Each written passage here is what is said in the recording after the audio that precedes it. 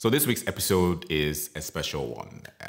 It's an international collaboration with a Nigerian creative, Rio of Afro Smileys. And I thought it would be a welcome change after he proposed this project that he was working on and why he wanted me to feature.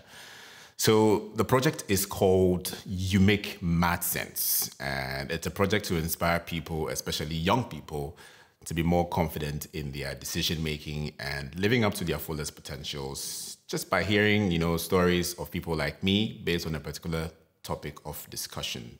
So today on It's Okay, in collaboration with Afro Smileys, I present to you the answers to these questions on self-esteem. Now, this hit home for me because it's something we all struggle with. And lately, although I get a lot of compliments on my work and other stuff, I'd like you to know more about what I've been going through and my take on the subject of self-esteem. So yeah, let's get to it. It's going to be questions you want me to answer, and I hope that my story or answers inspires someone somewhere. So yeah, my name is Kwame. I'm a documentary filmmaker and photographer, as well as a voiceover artist based in Accra, Ghana. And prior to becoming a freelancer, I was a radio presenter for 8 years. I'd worked with 2 radio stations. The first one was in 2013, and from late 2013, all the way till 2019, I was working with another radio station. So I think that most of my professional experience comes from the second one. That's where I learned a lot of the things that I know now. And I'd also loved photography, and I was doing that as a hobby. I did a lot of writing as well in terms of promotions and everything. So I combined it all, writing and photography and sound and whatnot, and came by filmmaking as a freelance profession, as well as photography, as well as voiceovers. So here we are. That's who I am. Kwame from Accra, Ghana. Voiceover artist, filmmaker, photographer. Yeah. Well, self-esteem means a lot of things to me. Self-esteem influences a lot of things in our lives, especially our choices and how we feel about ourselves. By definition, self-esteem is the confidence in one's worth and abilities, as well as self-respect. So there's the confidence, there's your worth, there's your abilities. So self-esteem is compounded in several ways, and it's linked to a lot of things that we do. Your self-esteem, for example, will influence the decisions you make. It would influence taking action with those decisions.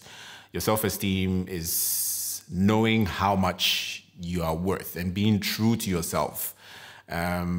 Your self-esteem will also depend on how much you do know. So you realize that your self-esteem will be affected or may be affected by encountering someone who seems to know more than you do.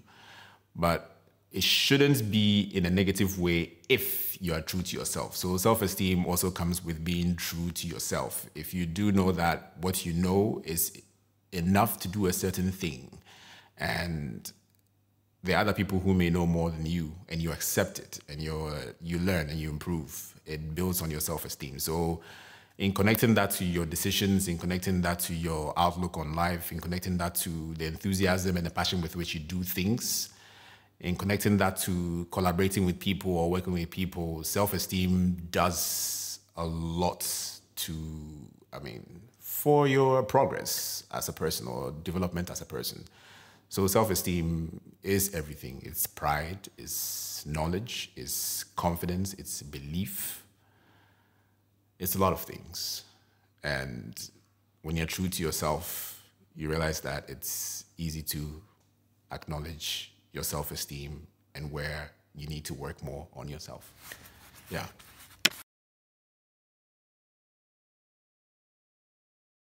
Okay, so environment and parents and growing up. I think it's both, in my opinion, with my experiences, for example. So the environment I grew up in different places. So it can't be one or defined by one. I was about 9 before we moved to Accra, but before then we were in Takrade, so it's a lot of places. But yes, environment does count.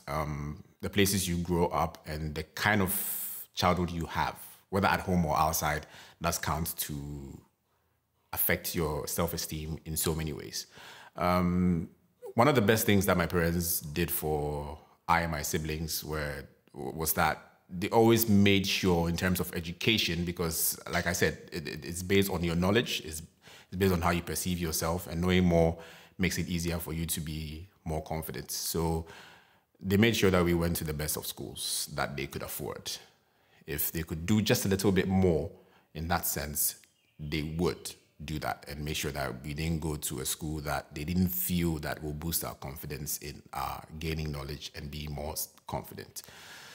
So yes, in that sense, my parents made sure that we were taken care of. However, in the part where you're supposed to be encouraged to find your potential in certain things that you were interested in, it wasn't as easy because, as you know, in almost every African home, your parents tend to dictate certain things that they want you to do, and you don't get encouragement necessarily, like soft-spoken encouragement when you're not doing so well in school, for example. You get scolded. The talk is different from when you're actually doing really well. When you're doing really well, you get encouraged and everything. And the encouragement usually tends to be connected to a condition of a career choice of sorts. You know, you're really good in school, so yeah, my son will become a doctor, my son will become an engineer, my son will become this. Meanwhile, you may be really good academically, but you just really want to do music, or you want to paint, or you want to become a concert pianist or something. I mean, anything that you love. But you seldom see parents pay attention, or at least in my growing up, pay attention to certain things that they see that you're really good at and push it to you or encourage you. The school, they'll pay the fees. You get clothing, you get food. But some of the things were there that they will tell you, no, you can't do it. That tends to mess up our self-esteem and confidence a little bit, especially with going to senior high school and the courses you have to do. I did talk about that on my podcast. I'm still continuing the story, so I'll leave a link below for you to check out my podcast as well.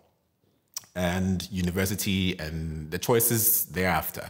It does some way, somehow affect your self-esteem because you're not fully encouraged to explore things that you want to explore. So it's a bit of both. And frankly, this particular question can go on for days. We can have conversations about parenting styles and how it affects our self-esteem for days. But based on the little that I'm going to be sharing, this is what I feel the instances does to our self-esteem in general.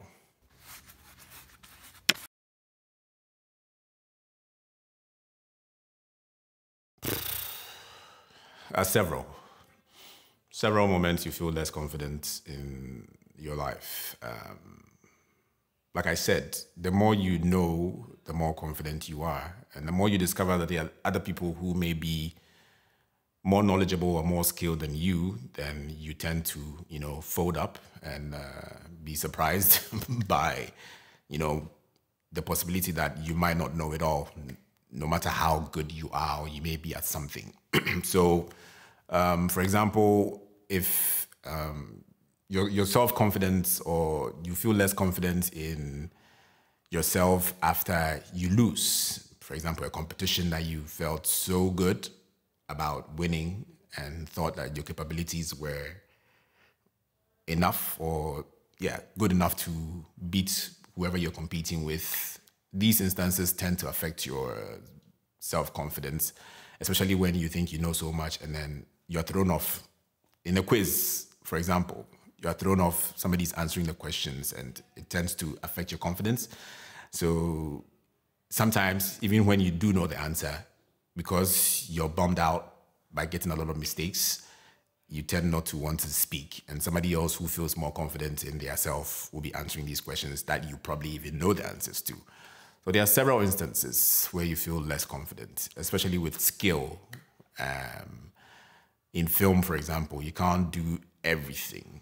So in knowing that maybe your strengths lie in shooting or your strengths lie in editing, when you ever encounter a set which has different people with different specialties, you know where you place yourself. You don't go about throwing your weight around like you can do everything. So I can't pinpoint exact moments where I felt less confident in my life. There are way too many, but these are some of the instances, and it does happen. It's normal, it's natural to feel less confident in yourself. Even applying for a job, I mean, you don't know what's on somebody's CV and what they can do. So until you're hired, your confidence is, questionable until you're given the opportunity and you're like, it's back. Okay, let's do this. Let's do this. So I could go on and on and on about that. There are also several moments you feel very confident, especially when you're put in a situation where among the people that are competing or being asked to do something, your skill is virtually unmatched, or there's none, or you've done it for so long that people ask your opinions on certain things, and it makes you confident. If you are a consultant, for example, for something that's a specialty, you are working with confidence. I mean, you feel very confident telling the person who has no clue what it takes to do a certain thing, how to go about it. That's when you feel confident in your ability, you feel confident in your skill, you know your worth, you're quoting this amount and you don't feel too, maybe it's not worth it or that. Yeah, so there are several moments, but yeah, all based on what you know, your experience, and comparing it to what's maybe out there and what you think you can do. So there are several moments, but it mostly to do with a specialty kind of work. For example, with voiceovers and scripting and recording and editing. If a client hits you up and they are virtually clueless about your industry, that's where your confidence, peaks, and you know what to talk about, you know what to tell the person. And you feel confident about what you're telling the person because you've been doing it for several years and it's not something that they can easily come by. So these are some of the moments where your self-confidence is very, very high.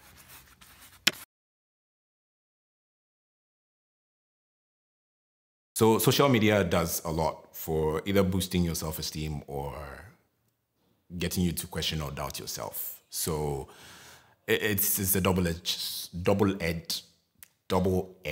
sword in that sense. Yeah, social media does a lot of good, it does a lot of bad as well.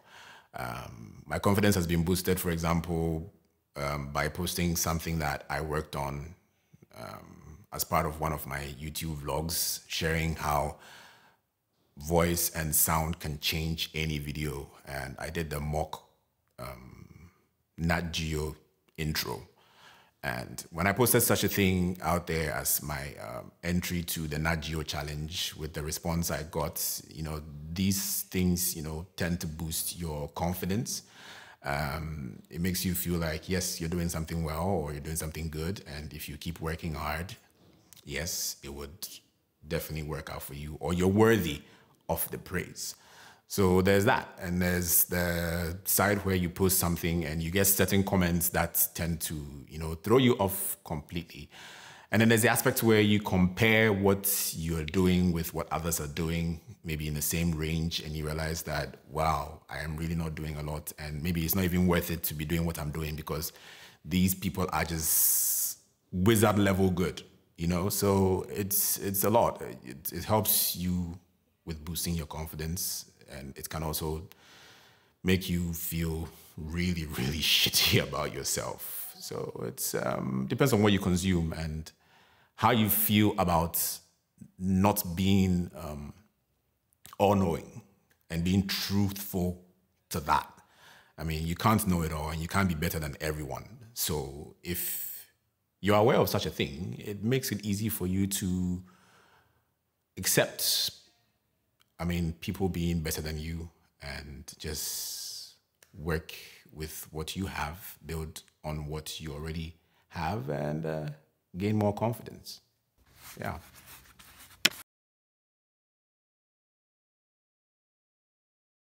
Well, younger self hasn't been defined, so I don't know where my younger self starts, but I've realized that especially with work and having about 8 years of radio experience, working in an organization that gave me different roles to play in a bit of marketing, a bit of radio, a bit of copywriting, a bit of promotions and everything. Before, I didn't have that much confidence in my ability, but now I do. So rating 1 to 10, younger self, I'll take it from there when I started work. About 4% confidence in what I could do. I mean, you don't know. I mean, you can't go and throw your weight around until you've learned enough. So I hadn't had any work experience before then. So I wasn't very confident till somebody gave me the chance to build that confidence. So yeah, it would be about, I'd say 4 or 5. Let's just say it's a middle ground, 50-50, 5%. No, 5 over 10. Sorry, 5 over 10 confidence. And then you grow into it. I don't think confidence can ever be 10 over 10. Then you're crossing into arrogance, which is sometimes good, but 9 over 10 seems to be about the fairest level of confidence. 10 confidence seldom happens because we keep learning, we keep growing. Nothing is ever truly mastered. So yeah, there's that as well.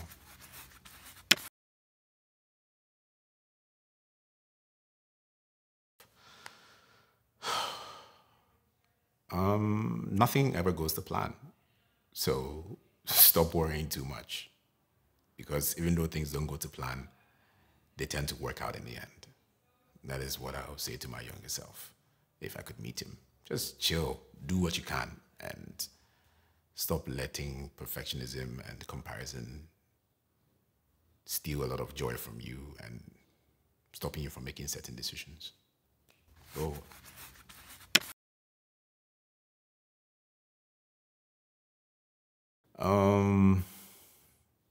What are the things I love now most about myself? I love that I am more accepting of my capabilities and and my skills. I'm learning to be more truthful to what I can do and what I cannot do. To believe in it being enough to at least start something and grow from it. I've always loved my brain and how creative it's been. I always find a way to figure things out. So it's not a now thing, it's still there. But now I'm learning to do more and allowing not so perfect things to still manifest and then learn from it and grow from there. So yeah, I'm learning to be more truthful to myself. I am happy about that a lot. Yeah. One word describing my self-confidence. I don't think I can have one word that describes my self-confidence. There's too many things. I don't think I have one word. It's too many things. What one word describes my self-confidence?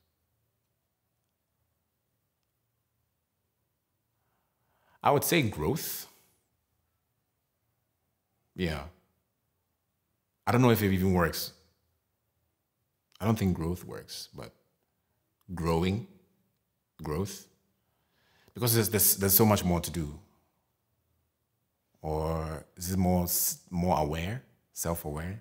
No, I'm not sure I have one word to describe my self-confidence, but if I do figure it out, maybe another time we speak, I would definitely put that word out. At the moment, I don't have one word. So yeah, that's it. My name is Jose Kwame, and I make mad sense, yo. Mad sense. Mad. Mad. Peace.